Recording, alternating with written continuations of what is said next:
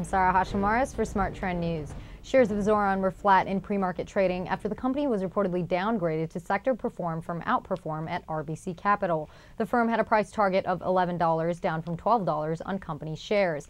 Zoran Corp opened at $9.16 at the opening bell, with a price change of 0 and a percent change of 0 as well. I'm Sarah Hashimaris for Smart Trend News. For more news and market analysis throughout the day, visit our website, tradethetrend.com, or subscribe to our YouTube channel, Trade the Trend.